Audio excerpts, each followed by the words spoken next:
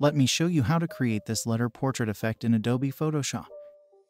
Start by writing the letter J. This is the font that I am using.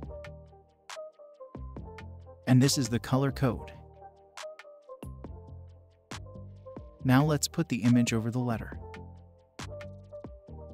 Let's remove the background by going to Select and choose Subject. Add a layer mask. Right-click and choose Convert to Smart Object. Press Ctrl J to make a copy. Hide this layer for now. Choose this layer. Hold Alt and click here to create a clipping mask. Unhide this layer. Add a layer mask. Press Ctrl I to invert it. Now choose the brush tool. Make sure the foreground color is white. Set the hardness to 100%.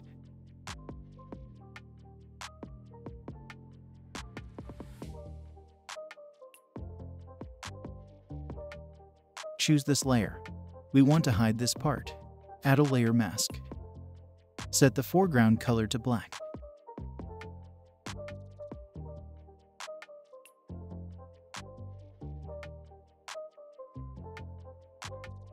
That's it. Hope you liked it. Subscribe to my YouTube channel for more tutorials.